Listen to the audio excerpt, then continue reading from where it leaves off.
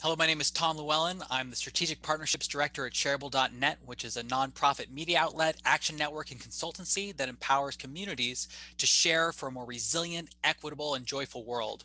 And on behalf of Shareable, Let's Move in Libraries, University of North Carolina, Greensboro School of Education, and our event curator, who you just heard from, Noah Lenstra, I would like to welcome you all to today's event.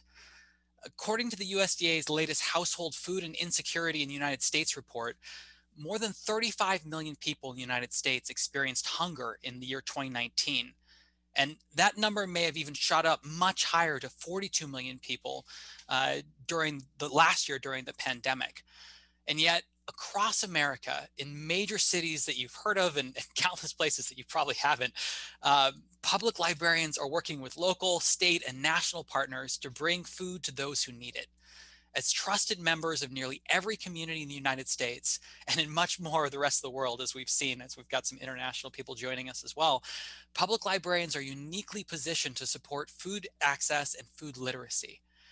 So today we're hosting this discussion with librarians and non-librarians who manage farmers markets, summer feeding programs, community fridges, and a whole lot more to build a greater understanding of the unique roles of local librarians in community food systems and hopefully to inspire some new community collaborations with libraries.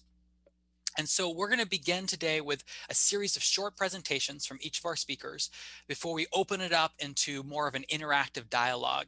So please add your questions in the question section. You can also ask them to the panelists in the chat function, and I'll do my best to keep up with that. We've already had quite the flurry, but you can also put them right there in the Q&A section down below, and that's a little bit easier for us. And we're going to kind of integrate them in that dialogue that we have after the short presentations. So today our featured speakers are Patrice Chamberlain, who's the former director of California Summer Meals Coalition and the co-developer of the Lunch at the Library program for the California Library Association. We have Aurora Sanchez, who's the coordinator of the Healthy Communities program at the Free Library of Philadelphia.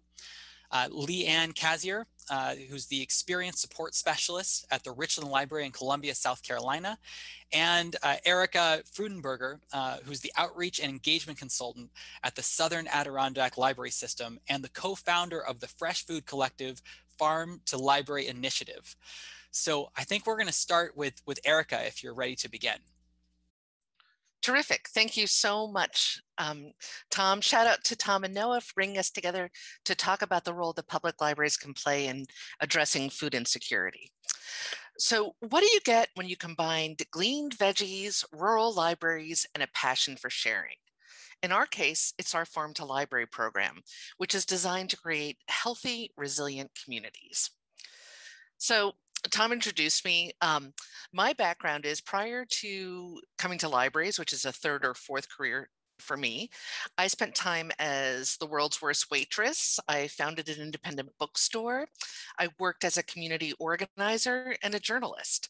So to me, the next logical step in organizing people to build the world they want to live in was to become a librarian. I now work with 34 libraries in 4 counties in the Adirondacks region of New York, which is several hours north of New York City and very rural.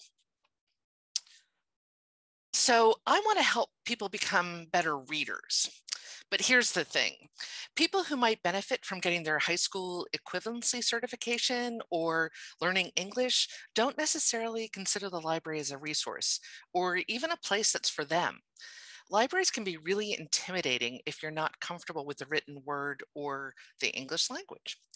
At the same time, if you're struggling to get food on the table, how do you make time to become a better reader?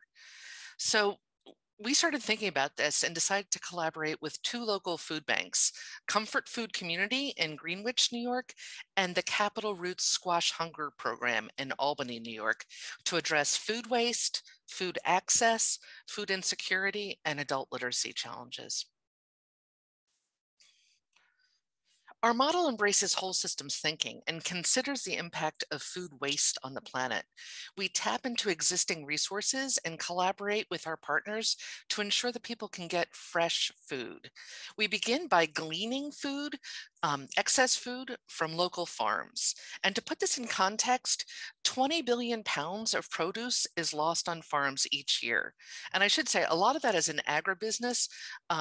And what I'm talking about in our region are small local family farms. So we're only rescuing like tens of thousands of pounds of food from local farms, but it's a chance for us to model how to steward and share resources. According to the Rural Sociological Society, 98% of food deserts in this country are in non-metropolitan areas. And many of our libraries, I should say, serve communities that are in rural food deserts. And that's specifically what we're trying to address. A rural food desert means that grocery shopping is often taking place at a dollar store or a gas station. There aren't any grocery stores within walking distance, and in our region, we have no public transportation. Uber and all those other things do not exist where we live. For families that have a car, they may have one car, and that's used for getting to work. So having a chance to get to a grocery store that could be up to, at least 20 to 30 minutes away is really difficult. We piloted the Farm to Library program with one library in 2017 and have been growing it steadily. We now have 10 libraries in 3 counties sharing food. And in our first quarter of 2021, we've shared nearly 8,000 pounds of food with more than 1,000 of our friends and neighbors, which makes us super happy. It's also more than we shared in like the first year or 2 of our program. And it's really exciting to see how it impacts people's lives. One woman came into the Pembroke Library in Granville, New York, really excited. She was in her 70s and she just had her first taste of a fresh beet. While this work benefits our local community, it also corresponds with United Nations Sustainable Development Goals. Our experience demonstrates that any size library can do this work. We're committed to sustainable consumption and production patterns, reducing inequalities, and contributing to the improved health and well-being of our communities. And as a bonus, we get to see new faces in our library, which is awesome. So, if all goes according to my grand evil plan, we're going to save the planet, feed the people, and be better readers. I really believe that we can change the world one community and one library at a time. And what could be more delicious than that? If you want to know more or share your story, please get in touch. Thanks, Erica. And just as a direct follow-up, I'm wondering if you can kind of talk about specifically how you've done the outreach in communities about the program. So what's interesting to me is that I was talking to Noah earlier today. One of our new libraries that just came on, Stillwater, started 2 weeks ago on Monday.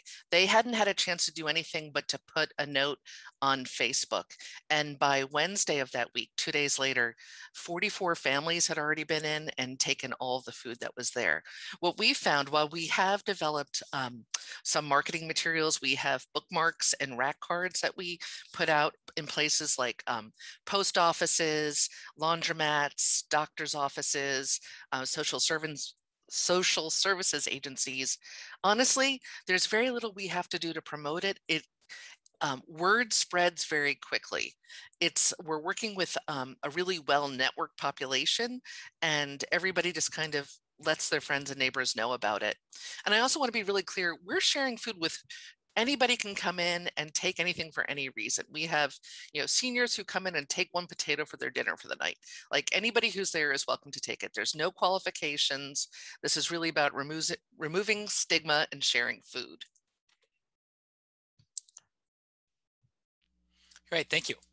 And I think with that, we're going to move on to Leighan.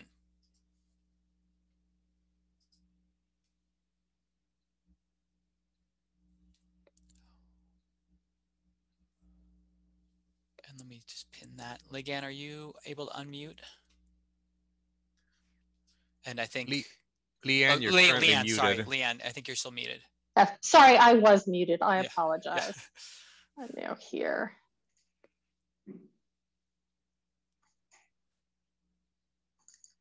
Here we go. Can we see my screen now? I apologize about that. But we're seeing it just with you are. Presentation. Here we go. Sorry about that. I knew that would happen. Great, thank you. Hi, I'm Leighan Cazier. I'm an experience support specialist here at Richland Library in Columbia, South Carolina, which is the capital of South Carolina. I'd like to talk to you a little bit today about our farmers market that we have here.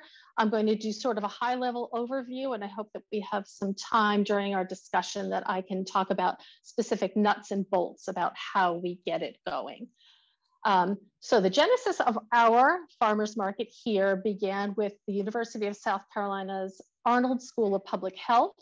They piloted a program to use public libraries to try to improve access to healthy foods among our population here. That began in 2017. Boy, I'm having technical difficulties. I apologize. And it began here at Richland Library with our former director, who is no longer here, but she was approached by the School of Public Health to see if Richland Library would like to pilot a farmers market here. There were a few others in the state, but we were the first ones here in the Midlands of South Carolina.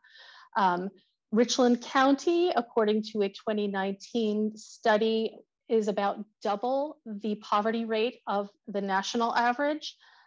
So this was exactly the right spot for us to pilot a market. Our library's core mission is to connect people with resources. So we want people to have access to information, entertainment, and of course, good health.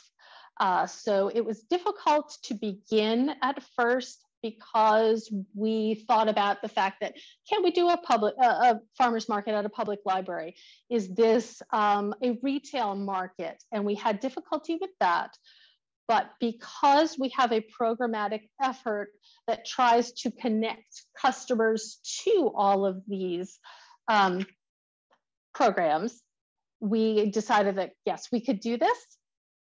And so customers have access to fresh food.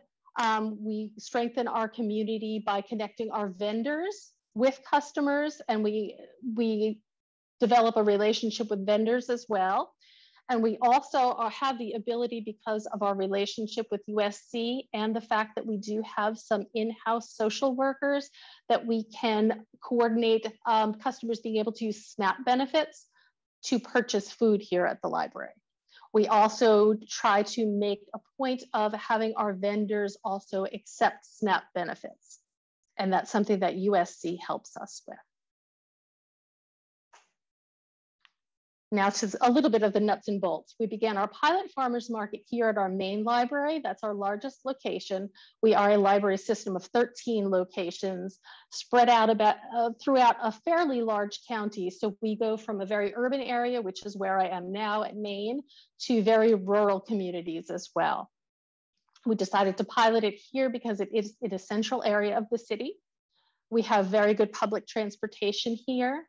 We do have a large area that we can set up indoors for our market. And I don't know if any of you know about South Carolina summers, but it gets very, very hot and very, very humid. The market next week is supposed to be 100 degrees.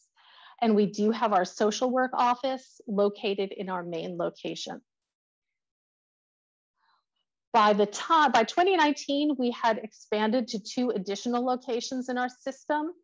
I will say that COVID made things a bit difficult for us. We did miss our entire 2020 season because we were not open to the public at that time. And as of this year, as of April, we reopened our market here at our main location, but we have not opened our smaller markets at some of our smaller branches.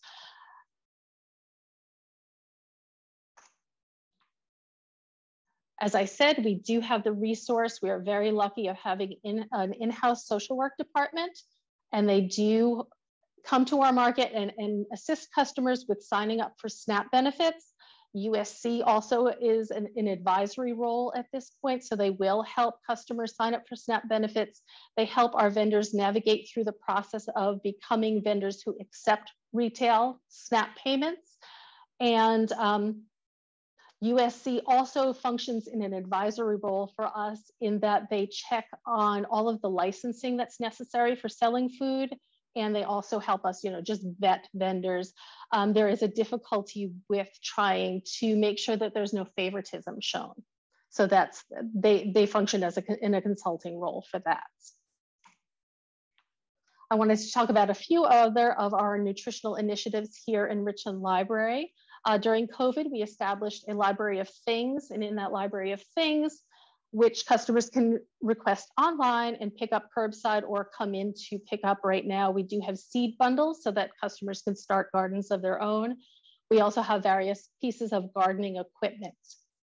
At one of our locations, we have a community garden, so we do some gardening programs there. We also pick some of the produce that is grown there and make it available for customers.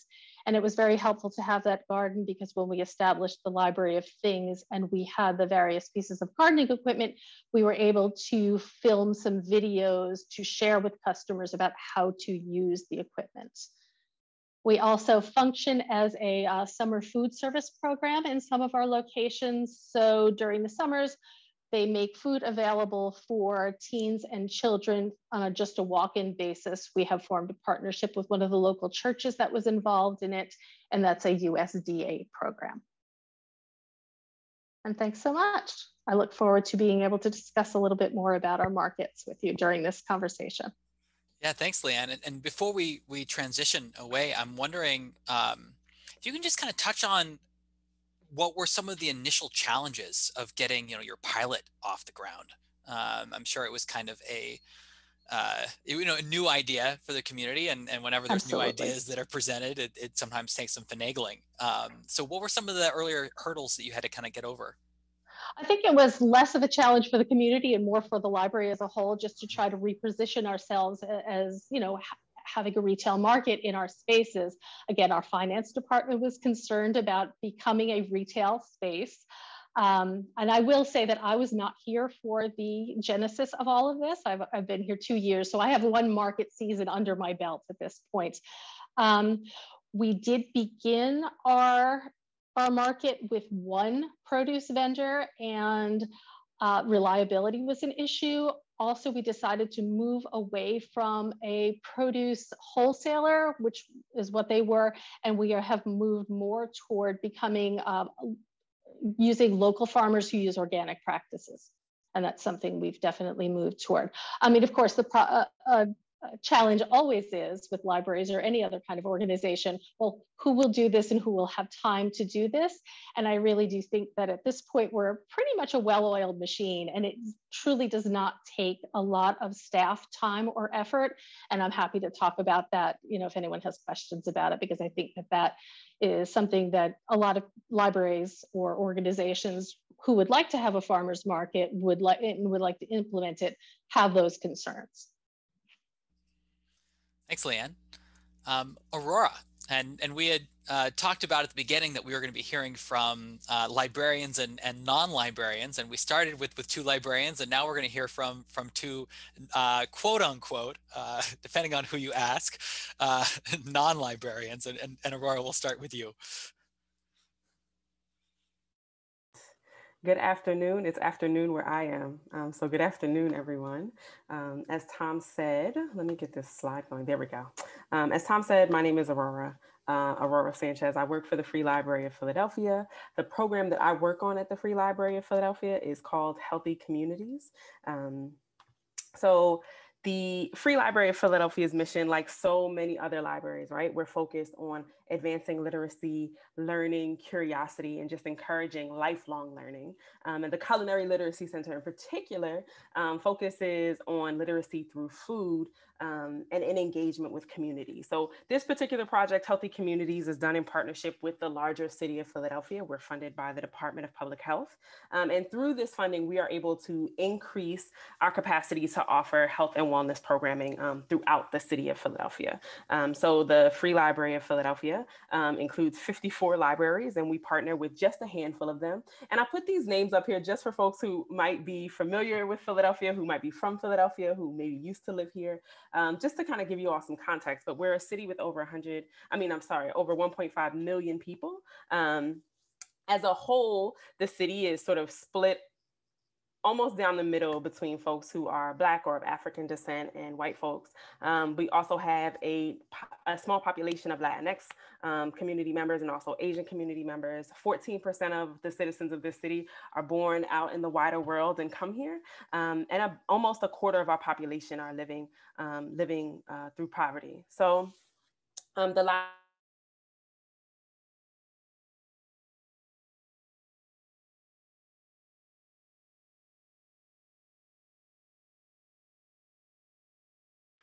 in communities that are like 20 to 46% of the community members are, again, living in poverty, right? So that's even higher in a lot of cases than the city overall.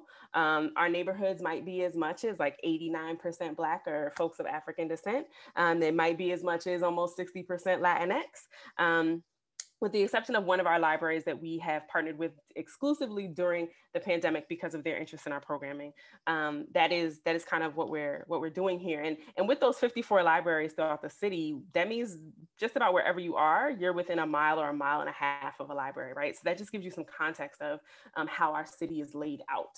So no really fancy slides, just a little bit of somebody cooking some food in a library in North Philadelphia. But I'll tell you a little bit about what we do as far as food access, culinary traditions, and community chefs.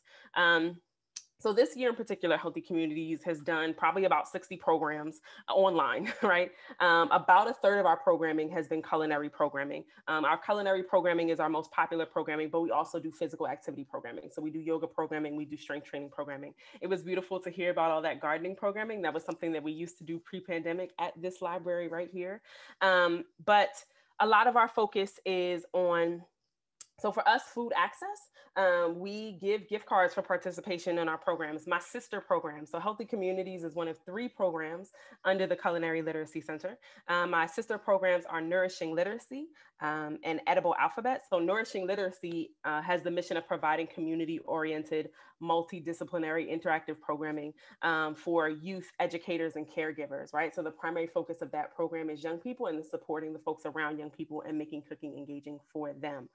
Edible Alphabet, as you may suspect, is an English language learning program, right? So there's a focus on vocabulary, grammar, listening and speaking, reading and writing in English with delicious hands-on cooking programs.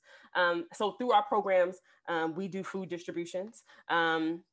As a collective body, we do food distributions, we give out gift cards. We focus on recipes that are affordable. And sometimes that means very simple ingredients that can be prepared in multiple different ways.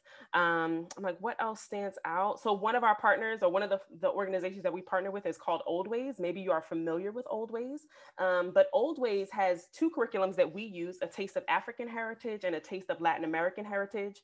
And those programs focus on culinary food traditions, but also the food is predominantly vegan, low salt, low fat, right? And so it's about eating culturally relevant foods that are inherently and naturally healthy. We average about 15 participants per program online so far this year. Yeah, and that's a lot of what we've been able to figure out. Our chefs that we work with, they may be community members that we've trained. So in 2018, we trained about 18 community members. We partnered with an organization in New York called Just Food to train folks. Then they came down and did, again, a culturally relevant, strength-based, trauma-informed training to prepare folks who are community members to cook in their communities. Beyond that, we also work with folks who are partnered with other organizations. One of our chefs is an educator who has a background in public health. Another one of our chefs works with a food access organization in Philadelphia called the Hunger Coalition. So that's a bit about what we do and how we do it. And I'm just super grateful to be here with you all to hear about your work, and super grateful to share my work with you. Here is my contact information if you have more questions. Thank you. Yeah, thanks, Aurora. That was great. And I'm wondering, as I was hearing you talk, I was just thinking about, all of the people that you mentioned, all of the partners, all of the organizations, the training, the everything, it seems like it's a very comprehensive program. And it seems like it's successful because of those multi-stakeholder partnerships that have been being able to be developed there. And I'm wondering if you can just kind of touch on that a little bit. I mean, I'm sure there's many different aspects of the library, many different programs of the library that are all working with different partners. But how has has this program been able to collect, such a great diversity of programmatic partners to be able to make this a success? Wonderful. I think part of it is, thankfully, despite the challenges that we face as an organization, this organization has a great reputation, right? And I think when you look at just our sheer number and our presence around the city of Philadelphia, it gives you a context of like how connected we have the capacity to be. That's one of the reasons why the funder for this current project, the Department of Public Health, chose us, because of our presence in every single neighborhood in the city. I also want to say I have a fantastic funder. My funder is not afraid of asking the hard questions, is not my funder brings it to the table to us. In the language, when we originally were funded, it was about, we were supporting and lifting up the voice of community members who were practicing health in the face of racism, sexism, transphobia, homophobia, Islamophobia, right? Like, we name that stuff in our work. And then on top of that, we bring a certain level of love and care to this, right? Like my colleagues and I, though we are all, frayed at the edges at this point, we love being in the community. We love the work that we do, and it is able to it's able to sustain us. And again, align with many organizations that share this mission. I didn't even get a chance to talk to you about some of the work that happens outside the Culinary Literacy Center. There are libraries all around the system that have done mutual aid work, right? And they're partnering with even smaller organizations, right? And organizations that we are not currently partnering with, because they have that capacity, right? So we're talking about individual librarians at any point in the city who are partnering with these other smaller entities, and having folks come and pick up food boxes that the city of Philadelphia is making available to folks. So there's just been, it's a massive, massive effort. And there are so many unsung actors in this great, great work. So thank you. Yeah, thanks, Aurora. And we might get back to some of that kind of mutual aid talk and resilience as we move forward. Great. Well, so our final presentation is going to be coming from Patrice. So if you're ready to go. I am. Aurora, that was amazing and a very tough act to follow. So I'll try. Hi, everybody. Still morning time here in California. So as Tom mentioned, I'm coming from a slightly different perspective in that I'm not a librarian. But up until about 2018, I was actually managing a statewide anti-hunger coalition here in California. The coalition was comprised of school districts, food banks, youth development organizations, and our State Department of Public Health and State Department of Education. And we were tasked with identifying how we could help more kids in California access USDA summer meal programs and address childhood hunger when school is out, because we had found that only about 20% of California's kids in need were accessing USDA summer meal programs here in California. So we were really trying to figure out how we could get more kids to take advantage of those free meals. And especially knowing that what is great about USDA summer meal programs is that they're available to all children and teens 18 and under, no paperwork, no questions asked. So it really is a theoretically accessible program. So we really were struggling to address the issue of what the barriers were and why more kids weren't taking advantage of them. And as Erica mentioned in the beginning of the webinar, those rural issues, transportation and, access to food are a big issue. But we also found that even in big cities, access to transportation, working parents, those things are issues in cities too. So we really had to get creative in thinking about how to address food access and out of school time, knowing that when school lets out for summer break, in normal times, of course, that many kids lose access to the nutrition that they relied upon all year long. So we knew that the lack of programming and having an appealing summer meal site was part of the issue. We knew that a lot of the school districts were serving meals at their campus, but after spending 180 days in school and being excited about summer vacation, kind of the last place that kids wanted to go back to was their school to pick up a free meal when there wasn't any kind of programming available for them. But we also had the issue here in California where so many of the summer learning and enrichment programs and library budgets too had really been decimated from the 2008 financial crisis. And so really just by sheer coincidence at one of our coalition meetings, one of our colleagues from the city of Oakland mentioned this super successful pilot project that they had done by serving summer meals at the library. And until that point, libraries were not even on our radar as potential partners. So knowing that, this presented a new opportunity, I think pretty much from that moment on, we realized we in child hunger and nutrition world, we were way off the mark because it made us realize that we really hadn't been thinking about this from a whole child, whole family perspective. And agencies may work in silos, but children and families don't. So from that moment on, it really was a strong message to us that we needed to be thinking more holistically in how we addressed childhood hunger in the larger context of what was happening in the community and kind of what other critical community issues were happening that we could address simultaneously.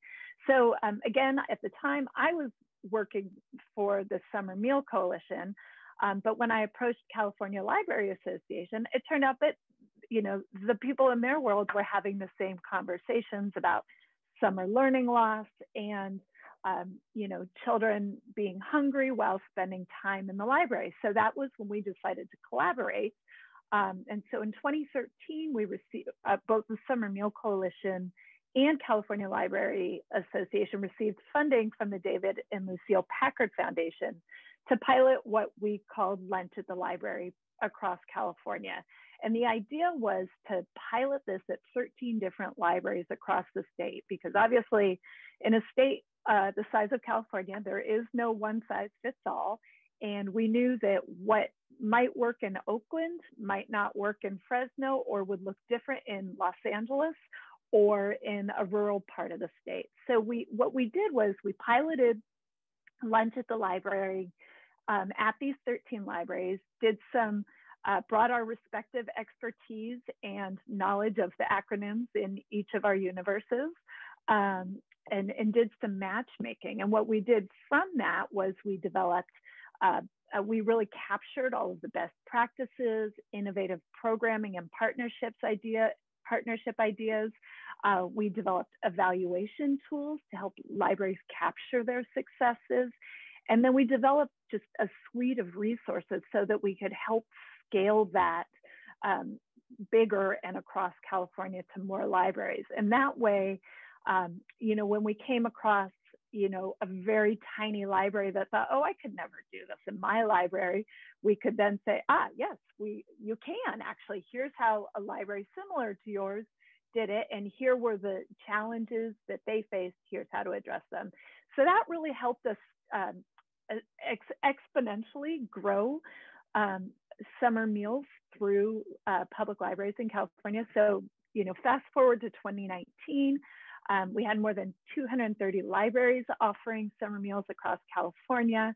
And even last year during in the peak of the pandemic, many of those libraries continued, because that foundation had been there, many of those libraries continued to do grab and go meals and offer grab and go programming. And many of the other libraries that couldn't serve meals at their library took their programming and brought it to other community meal sites, mostly school districts. So it really just kind of continued the fluidity of those food and literacy and enrichment partnerships with different school districts and other community partners. So my colleagues are still managing the Lunch at the Library program, and I am now I have been working for the last few years on expanding one one aspect of lunch at the library called the Building Healthy Habits Initiative. And this initiative is really just kind of expanding lunch at the library and adding breadth and depth to a focus on very young children, and really thinking about how we can intentionally build healthy habits among very young children while also supporting early learning skills. And I think especially during COVID, we know that the youngest children have really been left far behind without access to childcare programs. Parents and caregivers may or may not be working. We know there's a lot of family stress and mental health issues. Some of our pediatricians here serving low-income communities have told me that they are seeing, in addition to mental health issues, they're also seeing speech delays and weight gain. So, you know, this is really a timely effort, and the goal is to both increase access to healthy foods through summer meals and help young children try new foods, expose them to new foods. You know, many of these meal service programs are providing food that may or may not be familiar to kids. It may not be culturally familiar, may just not be something that they have access to at home.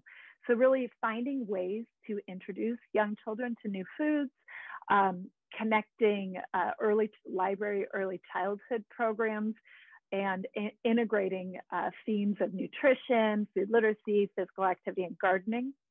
And part of that includes working with local health departments and our state public health departments, and really kind of strengthening that connection between early learning and literacy and healthy living. Because we obviously know that nutrition is critical to brain, social, and emotional development, and that's linked to better academic outcomes. And similarly, literacy is linked to better health outcomes. So we're really trying to broaden the partnerships and collaboration to do that.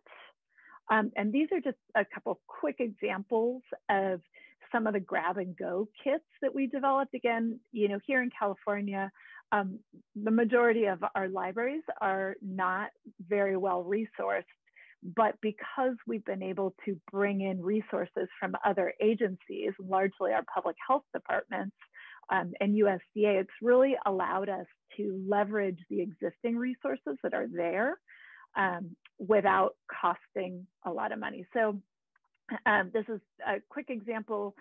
Many of our libraries served the USDA Farmers to Families boxes. And so we developed just an activity card so that we could create kind of a sensory experience where young children would get to sort that produce, but also kind of developing those early learning skills. These two cards are from the health department, which provide an opportunity to increase food literacy and expand vocabulary and get beyond yummy and yucky. And on the back, there's actually recipes to create flavored waters in an effort to reduce consumption of sugar-sweetened beverages. So, you know, there's a lot of opportunities for collaboration between health-related agencies, other early childhood agencies, and libraries. And again, it's really just about identifying the resources that we already had in most of our communities and figuring out a way that we could tailor those collaborations to serve different populations. And so I think kind of, you know, thinking, you know, what made this work so well in California? Why have we had success? I think largely has relied on the amount of effort we've put into educating other agencies and electeds about libraries and how they are not just about books. And you all know that. And I know that it's always an ongoing mission to try to educate others about how libraries really are serving whole person needs, and really identifying what those shared goals are. And kind of just as an example, you know, we do a lot of work educating law enforcement agencies. Law enforcement agencies are really focused on literacy as, a crime prevention, because obviously the connection there. So, but they also understand issues of food insecurity in many of the communities that we work in. So with one of the local sheriff's departments, we actually started offering free books in the lobby of one of the local jails and promoting summer meals at the lunch at the library. That way kids that were coming to visit an incarcerated parent not only would get information about the summer meal program happening at local libraries, but they also could leave with books. So really kind of figuring out how to create that shared language and shared goals was really instrumental. Here also, we really have taken advantage of every possible platform to again, promote that libraries are not just about books, and really show others what libraries are doing. And so I've included just a couple examples for those that are interested in expanding the health and nutrition work. And actually, I will even add, this isn't just about food. I think now more than ever, we need to be talking about how libraries are helping to use food as a way to support family and family mental health, because we're not just nourishing bodies through the food that all of these amazing libraries are serving. So working with your health departments and state leagues of cities, and really just kind of helping promote that libraries are a link between cities, counties, and schools, and helping leaders use that as a way to increase collaboration. And with that, I will say thank you and pass it back on to you, Tom. And here are some additional resources, all of which are free if you want to check them out or download them. All right, thank you, Patrice. And I think that you actually just left us on a great segue, which I kind of wanted to talk about a little bit more. Is really, how best to how communities can be working with their libraries to be able to bring some of these programs. Like what is that? What does that communication look like?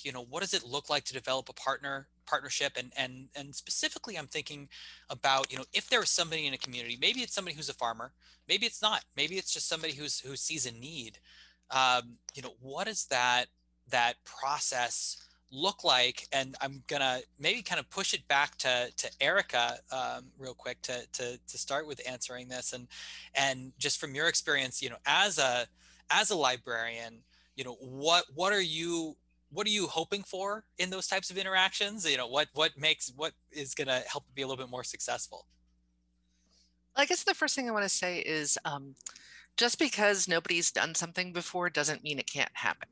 And I think that's really important to keep in mind. And our program, the Farm to Library program, started because I was having a conversation with an outreach coordinator at a local hospital, and they were trying to improve health outcomes in specific counties, in the counties that we serve, because of being in rural food deserts, and incidents of diabetes and obesity and everything are really high where we are.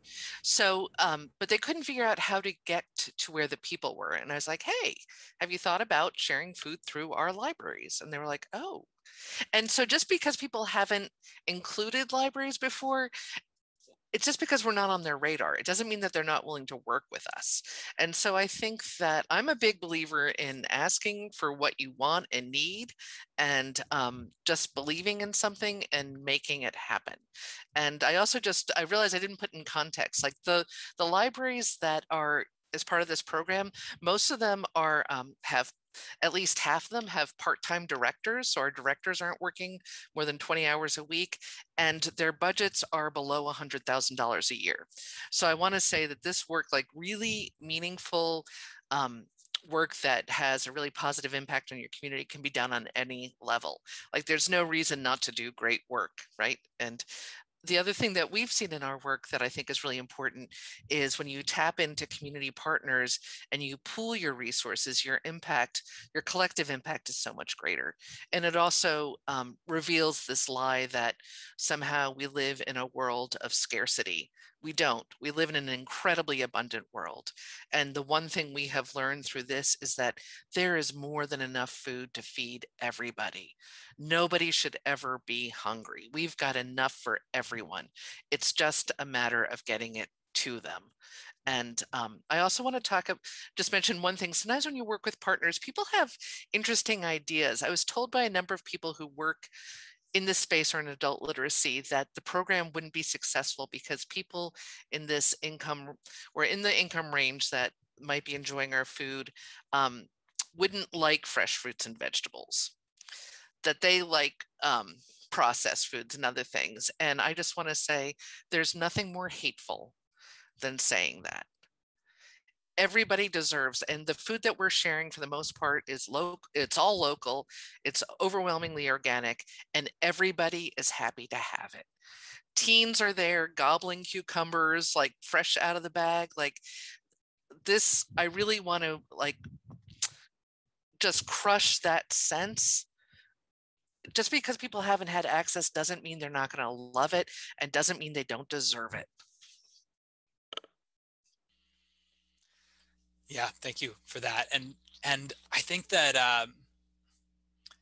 that one thing that you really touched on there was to the need to release prejudices and perceptions of people, that the othering that you're talking about, like, well, maybe I would like that produce, but somebody else is not going to like it because of their social economic status, whatever that is really important. I mean, but whenever we design a program or go into a partnership, it really does take a lot of listening and kind of letting go of some of those biases to be able to come up with something really strong. And what I liked about, something you said earlier at the beginning, and this was, I think kind of echoed by Aurora as well, was, you mentioned your program, you're giving away this food. There's no questions asked. And a lot of these programs, the summer feeding programs, all these things, there's no questions asked. The food is there and available. It is a form of mutual aid, of community support, both for the community, but also, of the community as well. I mean, when it comes to the supporting of local farms and integrating, supporting the farmers as well. It really seems like some really great mutual beneficial relationships that have been developed there. Well, I think it's even more than that. I think it's about love. It's really about showing love for your community and understanding that our well-being is tied up with our communities, that we have to really love the people we serve. Mm-hmm. And I think here in California, what we tell other agencies and the message that we promote is that food brings people together. It's one of those few things that, it cuts across all lines. As you said, it's love. Yeah. So I want to just remind people that are listening, if you want to put in any questions in the chat, please feel free to do that, or in the Q&A section. We are taking questions there. And so I want to just go to a couple of those questions right now before I forget. And one of them was around talking specifically about the gardening programs and the food and distribution on that front, farmers market, or the seed sharing and tool sharing that are involved there. There was a question about, are these programs only happening during the kind of summer growing season? Are they year round? And how has that decision, if it's one way or the other, been made? I can speak to that a little bit. Our market does run from April through November, so it is the South Carolina growing season, simply because we did move away from a wholesale produce farmer, not farmer, but wholesaler, to a more local model, simply because we want to support the farmers in our community. That does not mean that our Library of Things is not year round, so we do make that available to everyone year round. But we did find that both customers at our market, vendors at our market wanted to move toward a very local organic model.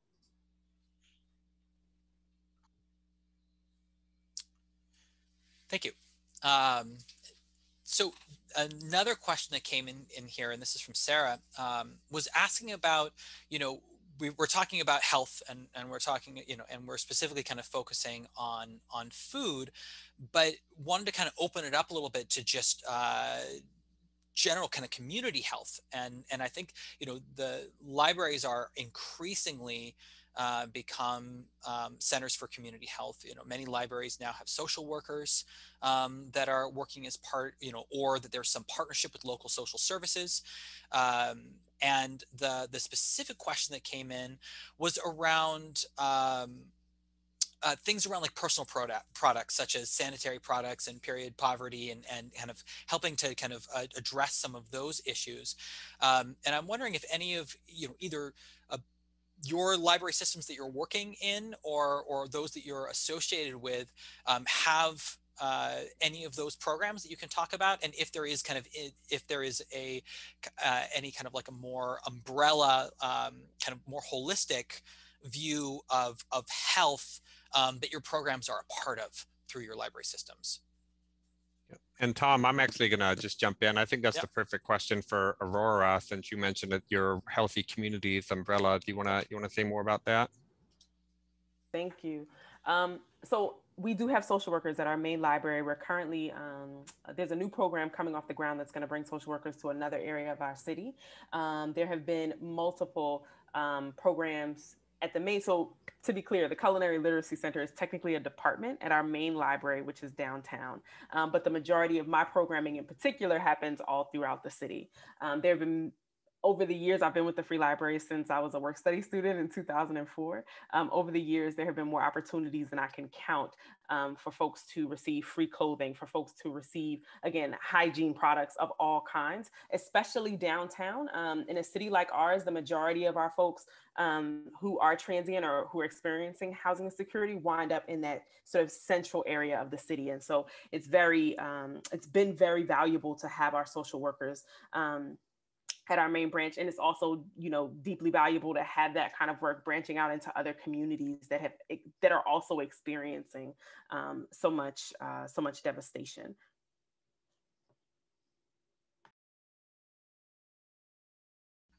Thank you. And I guess, one other thing that I've been kind of wondering about as I'm hearing all of your descriptions of your programs, and we, I think are rightfully focusing on so much of the success that you've been having, especially, a lot of these programs, it sounds like, have been, piloted in the last 5 years or so, started in the last 5, and it really speaks to this larger transition that's happening across, really all around the world, that libraries are making, that are increasingly offering new programs, being more dynamic, and really filling this key role as being a community center. I mean, one of the things that I really love about libraries, and this is something we talk about a lot at Shareable, is how libraries are a common denominator.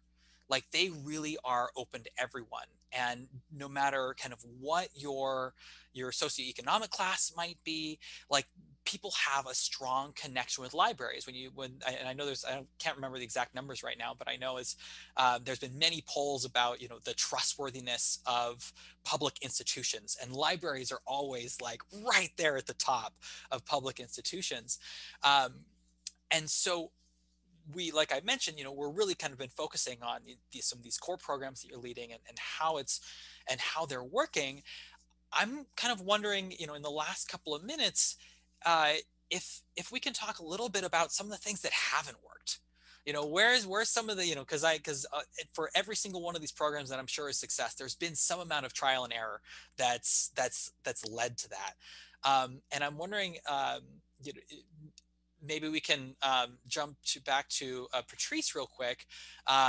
You know, if you can kind of speak to some of that experience that you've had as you were starting to expand that program across the state of California. And one of the things that I was thinking about when you were presenting was just the fact that California, like, you know, much of the United States, is increasingly multilingual. And, you know, wondering if you can kind of speak at all to any issues that you've had around around language and being able to reach people that would be able to use your programs. Definitely, that's a great question. Yeah, definitely not just language, but language and culture and literacy level, you know, so much. And, you know, California is so big and diverse that we could be many states within one state. And I think that our goal in developing and expanding Lunch at the Library has really been to provide the templates, but then let the librarians and library staff customize it in a way that works for their community. And, you know, they know who their community members are, and kind of, you know, what they need to make it culturally appropriate for their community members and their families. But I mean, even, you know, all of the resources that we develop, we always try to do in English and Spanish, since Spanish is, you know, a predominant language in California. But even within that, you know, there's so much variation. So it's definitely been a challenge. But again, you know, being able to incorporate other community partners that do have that expertise and are those trusted messengers, because obviously in California too, we also had the issue of ICE raids happening. And so that really kind of made the trust with any kind of city or county agency tenuous for a while. And so librarians really had to do a lot of work to, you know, ensure that that trust was there, and that families knew that, you know, the libraries were a safe place. So it's definitely, you know, always a work in progress to make sure that we're making things linguistically, literacy level appropriate and culturally appropriate. Thank you. Actually, let me, we have a couple minutes left. So I'd love to, so we're having and so just on that note, and we're getting some questions about how do you get started, kind of working with your library, and Aurora mentioned in the sidebar, Philadelphia is a city of neighborhoods, and innovation really comes from that really local level. And Aurora, I'd love to, maybe if you have a particular example of kind of a local partnership, kind of someone comes to the library, and maybe in that there's some lessons for folks who want to kind of get started really doing something at the local level with their librarian. Awesome.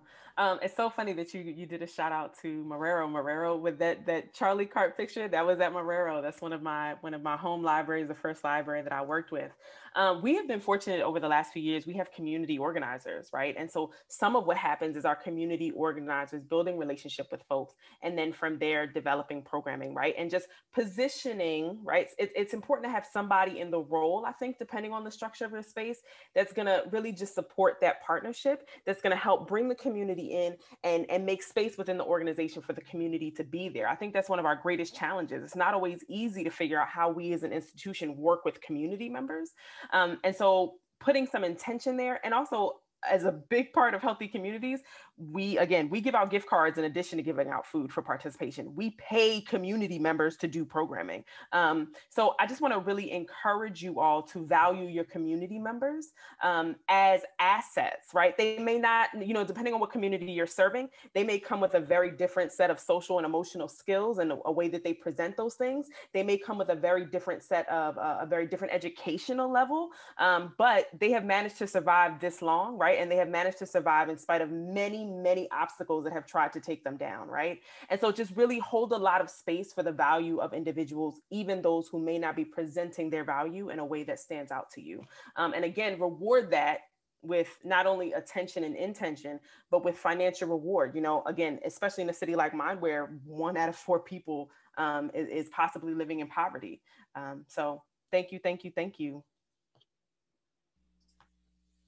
Yeah, thanks, Aurora. And we are just kind of getting to the end of this, and we want to honor people's time, both of our speakers and also everyone who's attended. And so I will just say, that we are going to be releasing the video for this next week and the audio as well, as a bonus episode on the Cities at Tufts Lectures podcasts that Shareable is a partner on. I also want to call attention to all of the great resources that have been put into the chat. Wonderful questions, but that people have been posing and answering the questions that we've been asking the panelists. People have been answering the chat as well. But there's also a number of really good resources, and there's links to kind of articles that we've been publishing on Shareable about how to start working with a local library and how to approach that, how to start a library of things. I think that just right now there's going to be a link put in on how to, we've got a free ebook on how to, all about libraries of things as well. And so, you can download that from Shareable.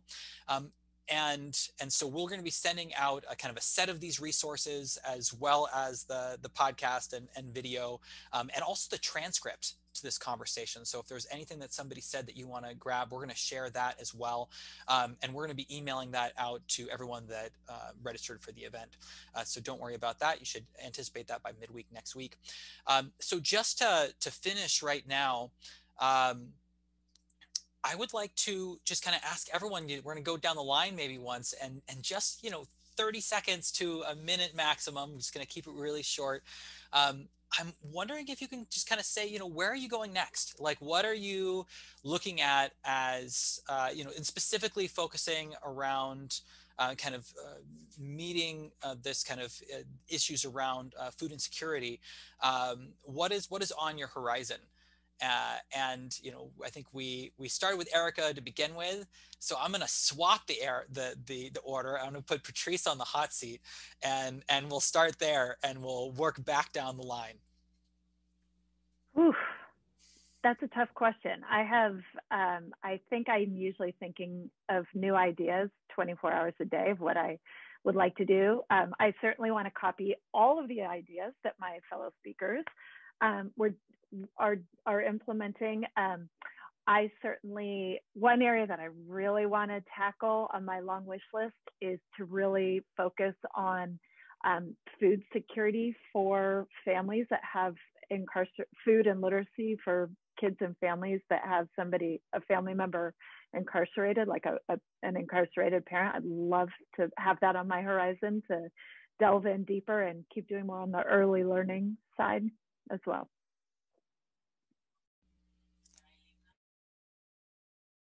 Aurora?